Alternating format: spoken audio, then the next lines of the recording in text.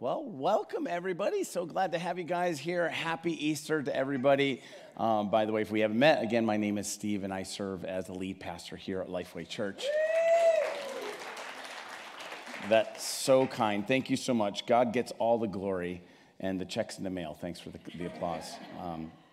We have been taking a journey through the events that lead up to the most important event of human history, the resurrection of Jesus Christ. And that's what we've been doing through the past several weeks. We called this series The Journey to the Empty Tomb. If you're first arriving here today, you're in luck because this is the finale. So here you are. Hope it's good. Anyways, now next week, we're going to start a brand new message series called Pre-Decide. If becoming the person that you want to be, what if becoming the person that you wanted to be begins long before you make the decisions, right? Before you click buy, before you take one more bite of that thing that you probably shouldn't be eating, or you lash out at the people that you love, can the decisions that you make today help you really live the life that you want to live tomorrow? Well, let's learn together beginning next Sunday as we kick off Pre-Decide, Better Choices, Better Life. And I'm just going to have to tell you in advance to excuse me. Got a little respiratory thing's been going for a while here, so.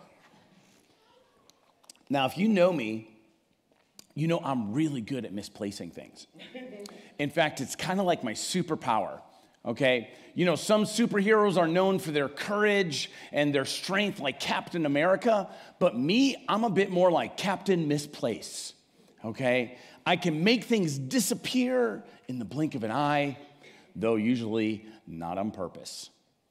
Recently, I lost the TV remote, and I looked everywhere. I looked under the couch, I looked in the couch, I looked in the kitchen, I even looked in the bathroom. Yes, I found it there before. Finally, I gave up, and what I did is I installed a remote control app on my wife, Tina, on her phone, and I'm like, problem solved, all right? She's happy, happy wife, happy life. The next day, Tina went to take out some frozen chicken, and instead, she found a frozen Fire TV remote, okay, in our freezer. Now, I've thought about making a list of all the weird places that I found my stuff, but I'd probably lose that list as well. So, thank you so much for the tea. Let's give an applause for my wife here. This is my wife, Tina. You can tell she's so shy when you heard her singing, right? She's just so shy. Look at this. I got all kinds of drinks up here. It was really funny. This morning, before the service, I go in the back room and I pray. And we were out of cups. There was no cups. And so the only cup that I could find was this one over here that says, I know I'm messing up the camera crew, Bah Humbug. And it's got like a gingerbread man like cracked in half that's like sad. And I'm like, oh my goodness, this is perfect for Easter morning. Anyways. So Tina and I, we looked in all the expected places for this remote, but it turned out we were looking in all the wrong places. How many of you ever experienced that yourselves? Yeah. And likewise, I would argue that life can be like that as well. Sometimes we look for what we need, but we do it in the wrong places, right? Whether it's validation or self-worth or love or happiness, sometimes we look in the wrong places. Who could be honest enough to admit that today? My hand is up. Okay, because this drives a lot of the wrong things that we do. Now, I think we all can identify with that, but here's the thing. God wants us to experience love and validation and all those things and more, but we need to look in the right place. Today, we're going to turn to Luke chapter 24. And we're going to look at some women who came to a tomb to find Jesus. And as it turns out, they were looking for the right thing, but in the wrong place. Let me set the stage. The women who followed Jesus, who had seen his miracles, who had listened to his teaching, were overcome with grief as they had witnessed Jesus' brutal crucifixion. And I hope there's no real little ones here, but I'm going to describe to you just a little bit about what that was like, witnessing that. First was the scourging, which was by Roman flagrum. I have a picture of one here. It was made with leather thongs with metal balls, and sharp objects that were woven into it, pieces of bone. It wasn't designed so much to whip, but to rip and to tear flesh and to open up wounds down to muscle. And there'd be such a massive blood loss that often people would die just from this punishment here. The next was, of course, the crown of thorns that was cruelly placed on his head, and the mocking of the soldiers, followed by the jeers of the crowd as he carried across a half-mile uphill to Golgotha, the place they call the skull. And there they laid him on the ground on this cross, and where they nailed his hands and his feet to that cross. And then they lift him up. And think about this, and pressure, and then boom, drop him into the hole as he's on that cross. And then they watched for 6 hours as he suffered and then breathed his last. It was an experience that they would never forget. It was etched in their minds forever. That was Friday. And now it's early Sunday morning, and they are on a mission of mercy as they are carrying spices with them. They're intending to anoint Jesus' body as a final act of devotion for their beloved rabbi. As they approached the tomb, their minds were racing, even wondering, how can we gain access to the body? Because there was a large stone that had been rolled in front of the tomb.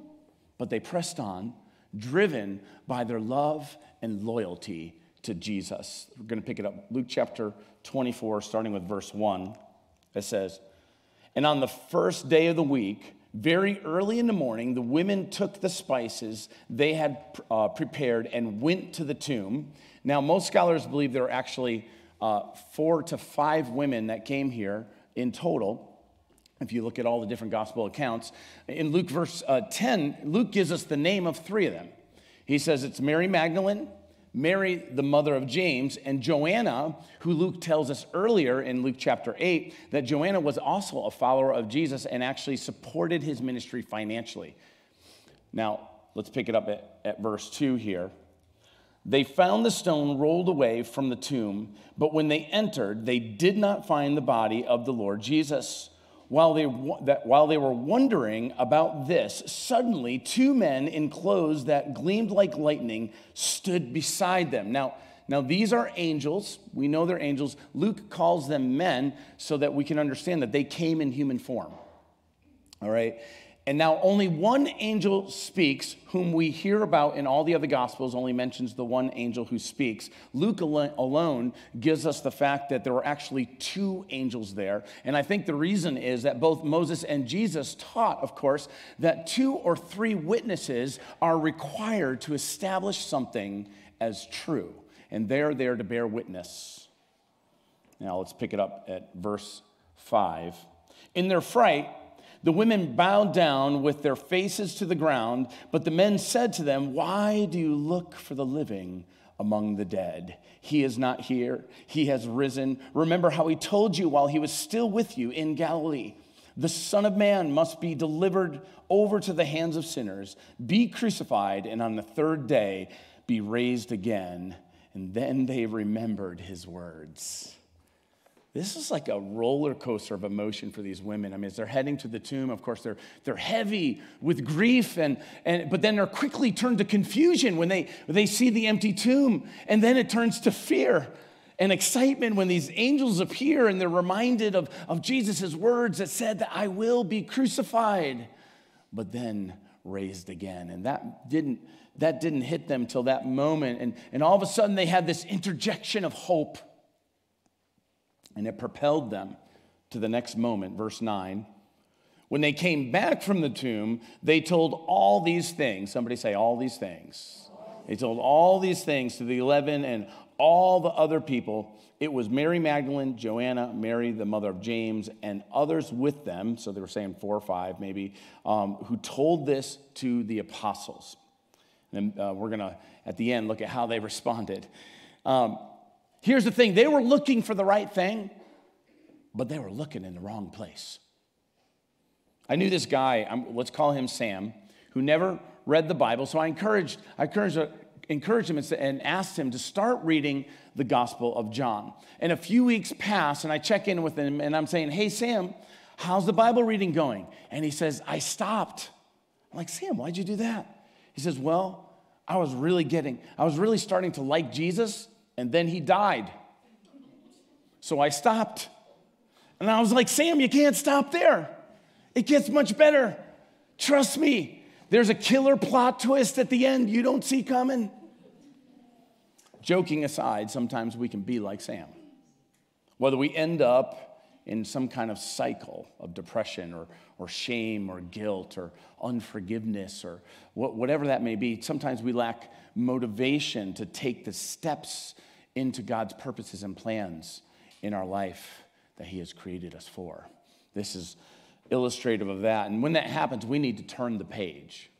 You see, when we get stuck like that in a cycle, we need to turn the page and embrace the new life that is offered through the resurrection of Jesus. And that brings me to our big idea for today. If you remember anything I said, hopefully you can remember this. It's pretty easy. Remember the cross, but live in the resurrection. Remember the cross, but live in the resurrection. If you're taking notes, that's your first fill-in the worship guide. Always remember the cross. That's where the penalty for our sins were paid. But you know, if Jesus had only just died on the cross and wasn't resurrected, the Bible actually says that we would be still lost in our sin. You know, some people in the church at Corinth, they thought that there was no resurrection. So the Apostle Paul writes a letter in 1 Corinthians 15, and he says this. He says, if Christ has not been raised, your faith is futile. It's in vain, in the King James it says. You are still in your sins. Paul is saying no resurrection means that sin hasn't been definitively dealt with, because he goes on to teach there and in the book of Romans that sin and death are inseparably linked. Why? Because you got to go back to the creation moment. First couple pages of the Bible. Sin and death both enter the world through Adam. And Adam and Eve, rather than trusting in God's definition of good, he creates the world 7 times, says that it's good, but rather than choosing to trust God, they define right and wrong for themselves, and they eat from the tree of the knowledge of good and evil. As a result, sin and death entered into the world, and they're banished from the Garden of Eden, from God's presence. But this is actually a mercy, if you look closely at the text. Because what God didn't want was them to eat from now the tree of life in their fallen state and live in that fallen state for eternity. Jesus comes as the one that's prophesied in Genesis, crushing the head of the serpent through his righteous life, his sacrificial death, and his resurrection that defeats sin and death. So through Christ, we regain access to the tree of eternal life. Theologian Robert Jensen said it this way: the risen Christ is the tree of life.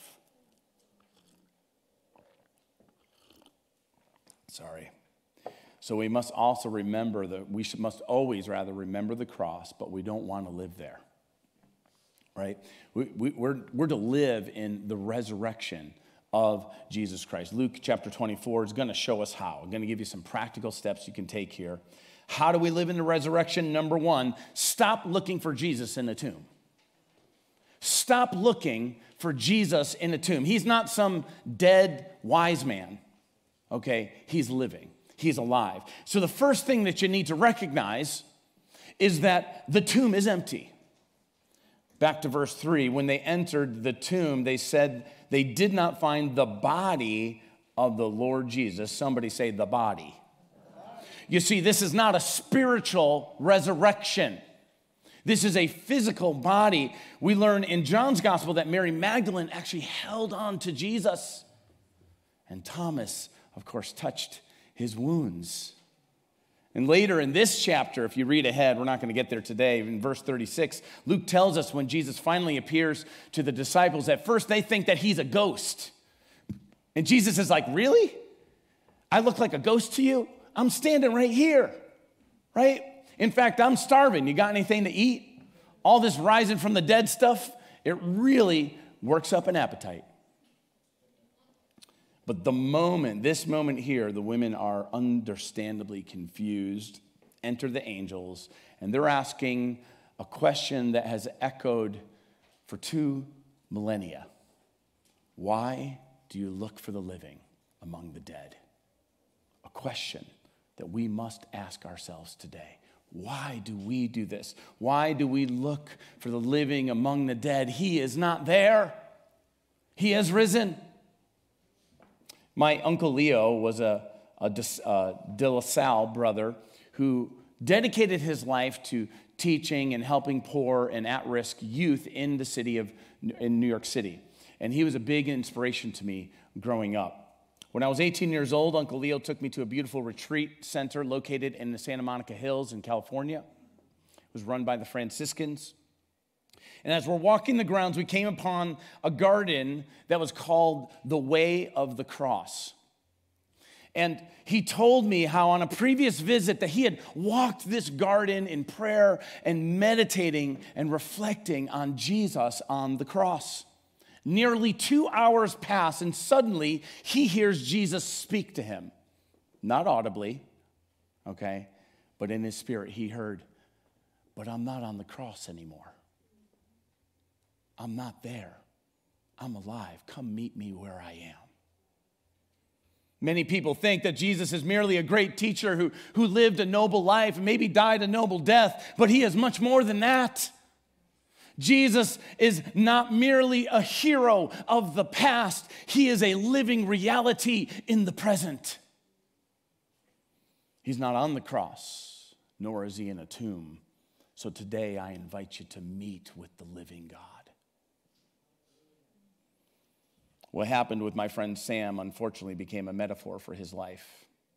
He neglected to turn the page and experience the hope of the resurrection in his life. And while I still pray for him and have hope that things will change, to this day, he is still struggling. He is still struggling spiritually, emotionally, physically, in every single way. Don't make that same mistake. Whatever you're facing right now, turn the page. Turn the page.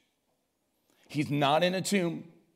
He is living and active. He's seated at the right hand of the Father. He's in a place of authority. And today he can minister to you each and every moment through the ministry of the Holy Spirit. So whatever it is for you, a cycle of guilt or shame, or maybe you have difficulty forgiving others, and so you're struggling to receive his forgiveness in your life. For some, it may be you're lacking meaning and purpose in your life. Still others, it could be a cycle of despair that paralyzes you from moving forward. Whatever it is, let go of your old ways of thinking and being, because Jesus is not some dead sage that just gives you some good advice. He is Lord of all, and he has come to help everyone who calls on him. Remember the cross, but live in the resurrection. The first step is stop looking for Jesus in the tomb. The second is this: seize the message that conquers death. Seize the message that conquers death. To seize means to take hold of. Okay, and while we may not be able to understand the miracle of the resurrection, it's kind of outside of our experience, right? When someone dies, generally they what? They stay dead, right? So this is out of our experience. But here's the thing. While we cannot fully understand the miracle of the resurrection, we can apprehend it. Meaning you can take hold of it in a way that impacts your life every day. Verse 4 says that when they found the tomb empty, they were wondering about this. They wanted to know what's going on. In other words, they were seeking truth about Jesus. And seeking truth is the first step to seizing truth. But many of you are going through life asleep. You're not seeking ultimate truth or reality. And I lovingly invite you to wake up. Wake up. Now, when you or I seek, we may not get 2 angels rolling up on us in robes like lightning. And you know what? I'm kind of okay with that. All right, because my anxiety would be like over 9,000, right? Whatever they say, right? But Jesus said, if you seek, you will find. And that's what happened to Mary, Mary, and Joanna. That kind of sounds like a hip-hop group, Mary, Mary, and Joanna. Well, maybe not Joanna. She's not so hip-hop, but Mary, Mary. Verse 6. Remember how he told you while he was still in Galilee, the Son of Man must be delivered over to the hands of sinners, be crucified, and on the third day be raised again. Then they remembered his words. You see, when you seek, God will speak. When you seek, God will speak. But if you're asleep, he won't. It might be through prayer. It might be through a sermon. It might be through a verse that popped up on your phone. It might be through a conversation with a believer. Even if you have doubts, and guess what? We all do, including pastors. Even if you have doubts, keep seeking, because you know what? Seeking leads to believing. Seeking leads to believing. And that's how you take hold of this message. Back in January, one of my favorite scholars, his name is Dr. Gary Habermas, he released his magnum opus on the evidence for the resurrection of Jesus. Volume 1 is 1,072 pages. Don't worry, we're only going to cover 872 pages this morning. Just kidding. But to help you build your faith, I'm going to quickly highlight 5 of the most compelling evidences from his book. And what makes these facts so unique is that virtually every expert, from atheists to Christian historians, agree on these 5 things. Number 1, crucifixion. Jesus died by crucifixion. Sources inside of the Bible, outside of the Bible, experts, scholars agree, from atheists to Christians, that Jesus really existed and he really was executed on a cross under Pontius Pilate. The second one is this, appearances. Virtually all the experts agree that Jesus' early followers had experiences of meeting Jesus, meeting the resurrected Jesus, so much so that they will explain it by hallucination, but it doesn't even make sense. Now, that doesn't mean that non-Christian scholars believe that they actually met Jesus, okay, but they do acknowledge that Jesus' disciples believed that they met Jesus. The third fact is this, persecution. As a result, they were transformed to the point of being willing to die for this message. So think about that. People may die for what they believe is true, but not for what they know is false. And so if this is some kind of hoax that the disciples stole the body, or all the different things that people say, why would you die for a lie that you knew was a lie? Number 4, skeptics. Oh, my iPad is kind of flipping out. Skeptics. Paul is one of the skeptics. He was a religious zealot who persecuted Christians. And James, who was the brother of Jesus, think about that. He was a skeptic. He did not follow Jesus during his life. You need to know that. He was only convinced after, as he faced the resurrected Jesus. I mean, now think about that. What would it take for you to believe that your brother is God incarnate? It takes something, right? Something's got to account for these conversions. Paul's not going to have a delusion of seeing Jesus when he was persecuting Jesus. Lastly, early. The gospel messages of the death and resurrection of Jesus began to be taught very soon after this event. Why is that important? Because eyewitnesses were alive, which meant that there are people there to contradict them. All they had to do was produce the body. And it says that so many eyewitnesses, Paul talks about this very early. Here's the thing, the resurrection is not a fairy tale. It is rooted in history. And now, while you may not be able to fully understand the miracle of the resurrection, you know what? I get that. But here's the thing. You can apprehend it. You can take hold of it, and you can seize the message that conquers death. And guess what? That will change your life. The first step to live in resurrection is to stop looking for Jesus in the tomb. Number 2, seize the message that conquers death. And number 3, speak the story of transformation. Speak the story of transformation. We call this to testify. How many got a testimony in here? Yeah, we got to share that. We got to share that with a lost and dying world. Verse 9, when they came back from the tomb, they told all these things to the 11 and all the others. And Matthew adds this, Matthew 28:8. I love this. It says that the women hurried away from the tomb, afraid yet filled with joy. Isn't that an interesting combination of emotions here? And they ran to tell the disciples. John tells us that Mary Magdalene ran to tell the disciples. There's a mixture of joy and excitement and fear, and yet they spoke the story of the resurrection. Now, you may have noticed when you sat down today, our team made this small gift as a reminder of this point. It's the gift of sugar, all right? Okay. Peeps. Peeps are my favorite Easter candy, second only to Reese's chocolate peanut butter eggs. Can I get an amen? All right. We figured that the kids were getting baskets, so we'd give you a little bit of a sugar high to help you keep up with them. But besides for the sugar energy, they are a reminder, and I love what the team wrote on this. Jesus is risen, tell your peeps. Jesus is risen, tell your peeps. I wanted to make that my third point, but Tina said no. Just as the women shared their experience of the resurrection, we too are called to speak life to a dead world that is around us, proclaiming the good news of Jesus because it's the only thing that can bring life to this dead world. Proclaiming his victory over sin and death before time runs out. But here's the thing. You got to be prepared because not everybody's going to listen. If you've read ahead, you know what happens in verse 11, but let's look at verse 11. But they did not believe the women because their words seemed to them like nonsense.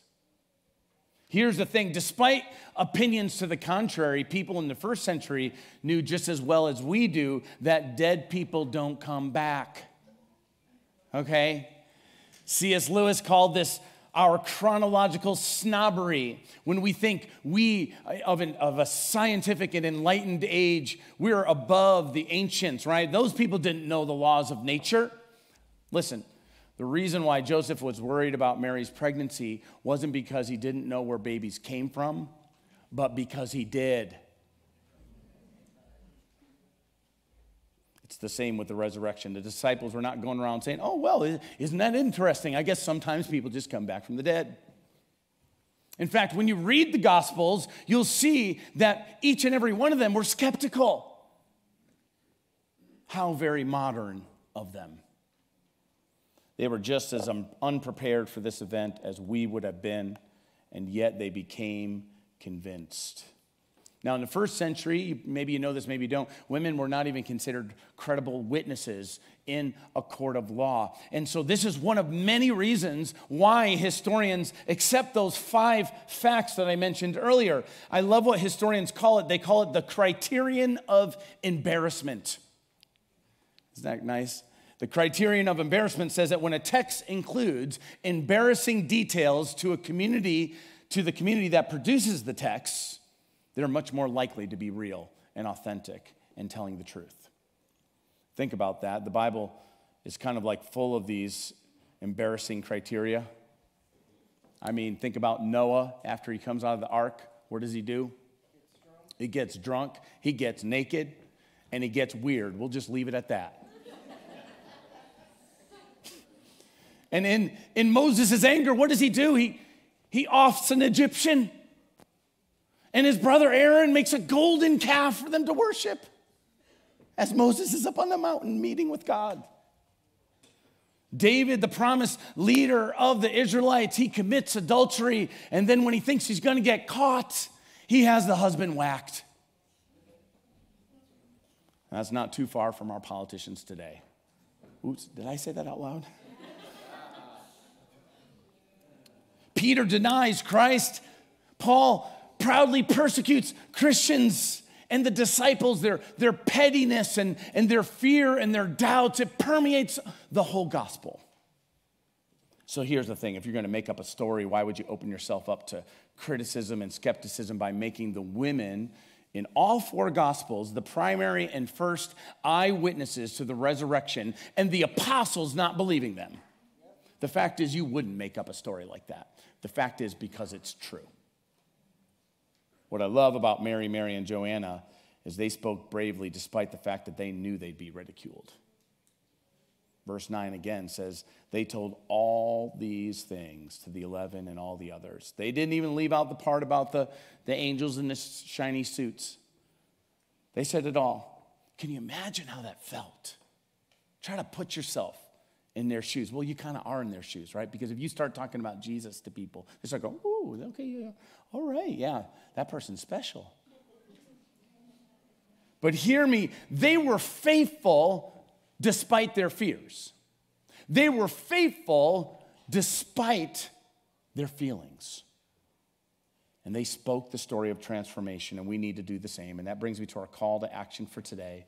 Step into resurrection power by living in his presence. Step into resurrection power. Where do you get that? By living in his presence. That means I am no longer going to try to live on my own, in my own strength. I'm no longer going to be looking for Jesus on a cross or in a tomb. I'm going to live in his presence now. The Apostle Paul plants a church in Ephesus, and he spends 3 years helping them grow. And later, he hears that they're struggling, and he writes a letter to encourage them, and he opens with a beautiful prayer. Don't have time to do the whole prayer, but in this prayer, he prays for the Ephesians to receive wisdom and to experience the fullness of God's power in their life. Just 2 verses here. Verse 19, I also pray that you will understand the incredible greatness of God's power for us who believe in him.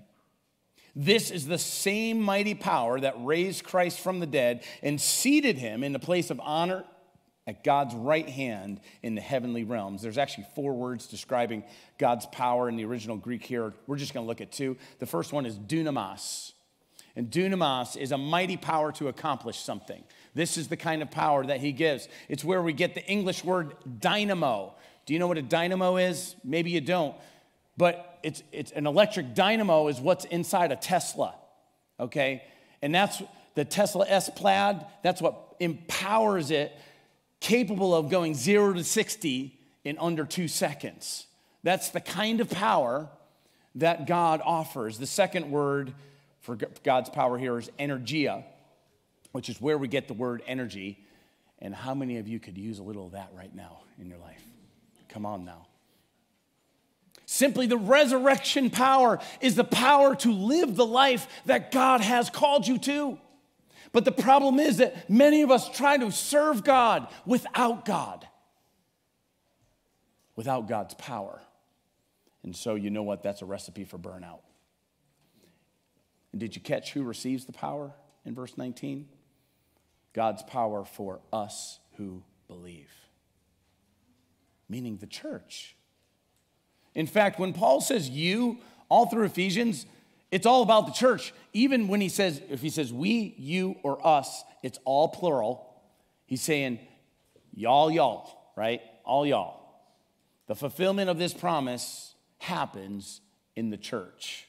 Back to verse 18, Paul says that the riches of his glorious inheritance, he's describing this experience, which is found where? Let's say it together. We find the riches of his glorious inheritance in his holy people.